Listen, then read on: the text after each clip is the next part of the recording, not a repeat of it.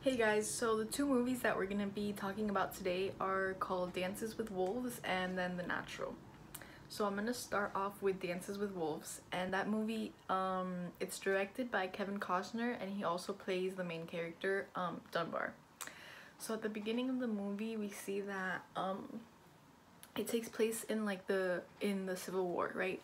So Dunbar is a soldier, and at the beginning of the movie he has an injury, so he needs to get his leg amputated, but he's like not able to emotionally accept that, so he decides to go out into the middle of the battlefield and attempts to sacrifice his life, and not have to go through like the whole amputation. But that doesn't work out because his plan fails, and he doesn't die, and instead his soldiers end up winning the war, and he's like portrayed as kind of like a hero. So he gets to pick where he wants to go, and he decides to go to the Western Front. So at the beginning he's there by himself, but he ends up running into the Sioux Native American tribe.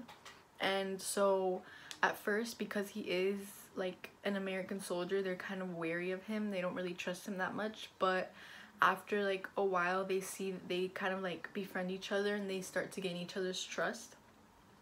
So through his like time being with the Sioux Native Americans, I feel like that puts a lot of things into perspective for Dunbar, because being an American soldier in the movie, the soldiers are portrayed as like land hungry, power hungry. They kill the animals to eat, they like kill them for their fur, and it's not really much of a coexistent relationship. Whereas with oh, and also the American soldiers, like, there's things that they're like prejudiced against the Native American tribes, and they just assume that all Native Americans are like savages.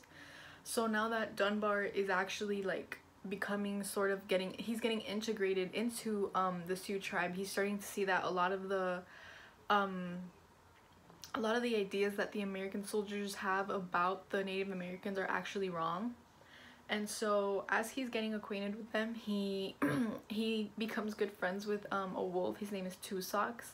And so the Native Americans, they see that, and that's how Dunbar gets his name. He's they call him Dances with Wolves.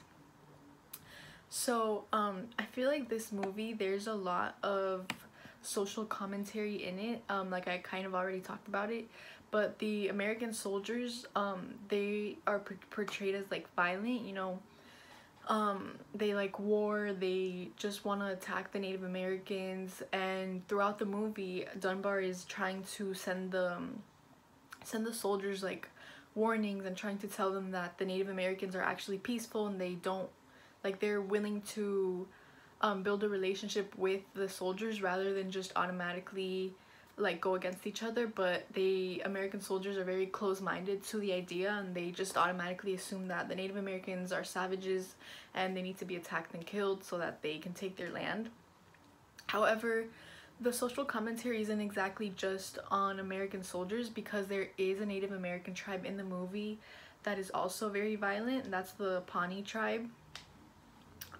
But pretty much they are violent against animals, against people, and this just kind of shows that the corruption is everywhere. So it's not just the American soldiers that are violent, and it's not the Native Americans that are, able to coexist with natures and others, because the Pawnee tribe is also shares similar characteristics as the soldiers.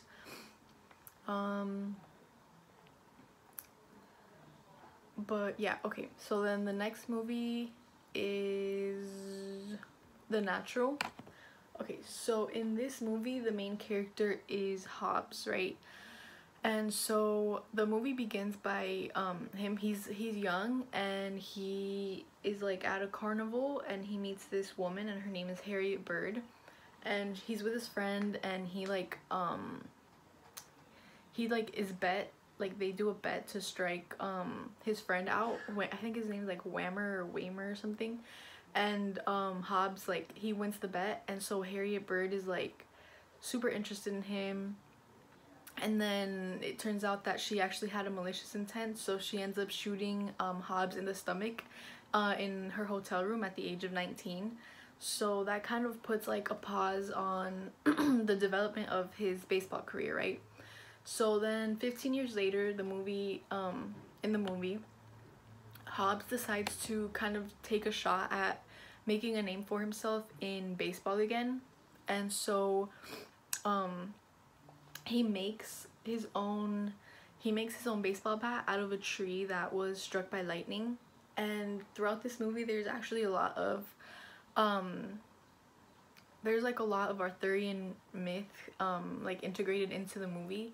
So for example, Hobbs's bat, which is called Wonder Boy, it's kind of parallel to King Arthur's magic sword called Excalibur, right? So both the sword and the baseball bat kind of have supernatural backgrounds. Like the baseball bat was made from the tree that was struck by lightning, which gives it sort of like powers that play a big role in Hobbs's success like in baseball. And so yeah, so the team that Hobbs plays for in the movie is called the New York Knights, which is also a parallel to King Arthur's Knights. And the manager of the team is called Pop Fisher, which is alludes to Fisher King in the Arthurian myth. So what happens in the movie is that so at first Fisher's not really fond of Hobbs being on the team because he is like older, but one of the players, Bailey, he dies making a play, and so Fisher, like, he lets Hobbs have that position. And so when when he's finally able to like start playing and not just be on the bench, he's able to like showcase his true talents, and so he starts gaining a lot of success and like making a name for himself like he wanted to. And there's a woman named Memo, I think, or Memo, and Iris. And so in the movie, Memo is more like she's like the I forgot what the word is, but she's like the lady that tries, or like the mistress or the goddess that tries to kind of derail Hobbs from his path. Whereas Iris is kind of like an aide, and so she tries to guide him in the right direction, she tries to help him, whereas Memo is kind of like a negative influence. But anyways, so Hobbs and the judge get into like, okay, Hobbs goes to the judge, and the judge wants to pay him money so that he'll throw the game. And this movie is based on a novel, right? So in the novel, the way that the novel ends is that Hobbs takes the money and he throws the game, and it's like not really a happily ever after. But in the movie, because this movie and Hobbs' journey is like really similar to the hero's journey, there's the initiation when he decides to go back into baseball and like all this and that. In the end, to kind of complete the circle, he doesn't give in to the judge's bribe, and instead he decides to win the game. So the end of the movie is a victory for the New York Knights, and it is a happy ending. So at the end of the movie, you see that Hobbs and Iris kind of end up together, and he also ends up with his son. So the ending scene is Hobbs playing baseball on the same field that he used to play with his dad, and like Iris is watching them. And so it's like pretty wholesome. But yeah, there's like a lot of Arthurian elements in this movie, and yeah, so that is it for me. I hope you guys had a great semester, and thank you for watching.